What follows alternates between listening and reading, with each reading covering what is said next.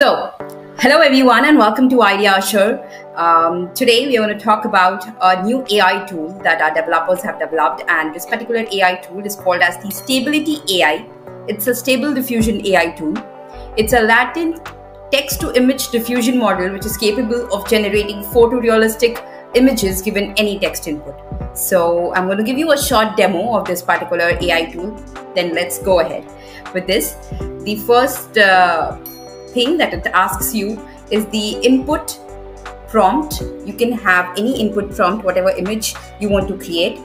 So here I'm going to have the input as astronaut holding a lamp on Earth. You can add the quality of image, an HD image, good lighting, clear picture. The next thing that it asks you is the image dimension.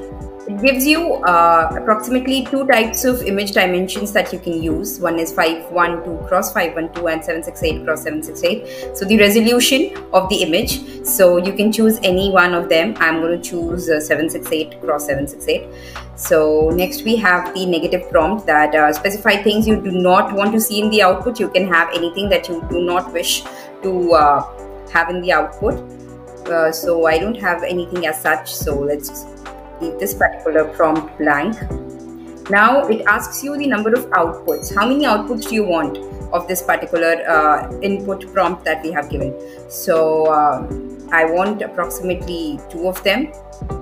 So let's have.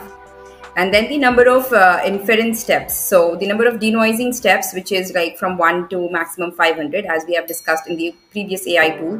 This particular denoising steps is the number of steps the AI tool generates or takes in order to make a realistic image that you are asking for. So let's have it 50, or you can increase it to 52 or 53. Next is the guidance scale, which allows you to have from minimum 1 to maximum of 20. You can have 7.5, or let's reduce it to 6 this time. And the scheduler. You can choose any scheduler that you want, that is K-Euler or Solver Multi-Step or K-Euler Ancestral.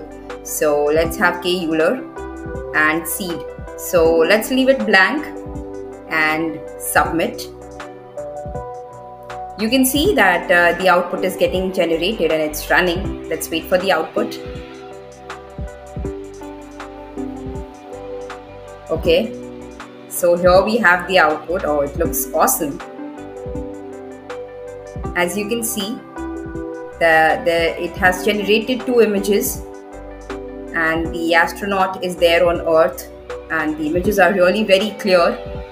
The approximate time it has taken to generate this particular 2 images is 7.06 seconds. It's quite fast. So you can share it on Discord. You can share it anywhere else as well. You can download this particular image. So you can see that the images are really very nice and very good to look at.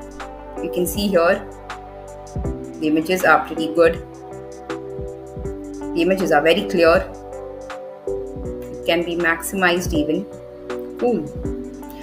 So this is the AI tool that I wanted to share with you all, and a small demo video of this particular AI tool. I hope you have liked the video. And if you have any doubts or any questions regarding this AI tool, you can comment down in the comment section. Hope to see you soon in my next video. Bye-bye. Take care.